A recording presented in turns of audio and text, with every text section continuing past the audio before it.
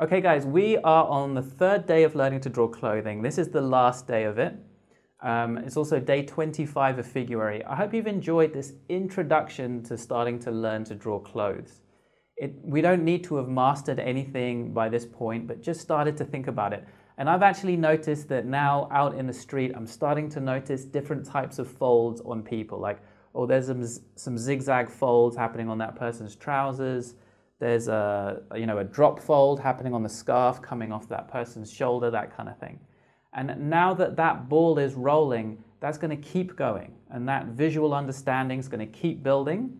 And then it hopefully will get easier and easier to recognize and draw these things when we see these poses. But for today and right now, I was still in that difficult phase where I was over-analyzing and overthinking the folds. It's just part of the learning process. Hi, my name's Kenzo, and this is Love Life Drawing. So let's think about the folds on this guy. So he's got a long sleeve t-shirt on, some shorts, and then a t-shirt over the top of his long sleeve t-shirt. And we've seen some fabrics which are really stiff and just hold their own form. But this t-shirt here on the top is more loose and flowing. So it's not tightly fitted to him, showing off his figure. It's loose and flowing, and a lot of it then is dictated by gravity and how it's just hanging off him. So coming down from his chest, there's some pipe folds there.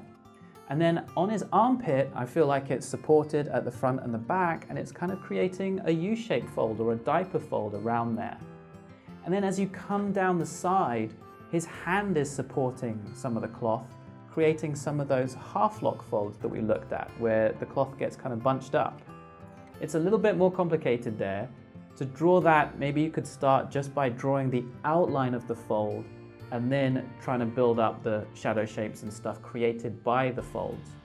But also remember, you don't need to capture every little complexity and detail, as long as you convey the basic idea to the viewer, which is that it's kind of bunched up because it's supported by his hand.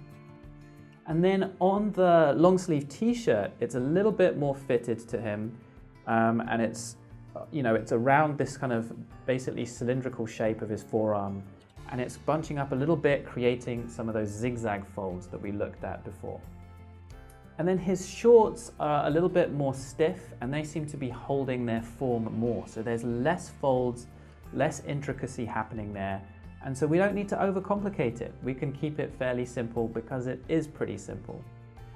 I, found this drawing tough. I feel like I overdid it. I was a little bit tentative, a little bit nervous. But like I said, that is, I believe, the important first stage of learning to draw something new.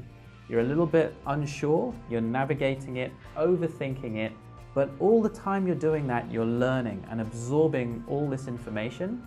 And then as you get more and more used to it, as you get more muscle memory, it'll start to be loose and quick and fluid. And all the skills that we have built up in figure drawing with gesture drawing and stuff, that will translate to drawing clothes, but not right away. Because right now we're really in that new phase of learning something. So we aren't yet ready to bring all of our skills to it.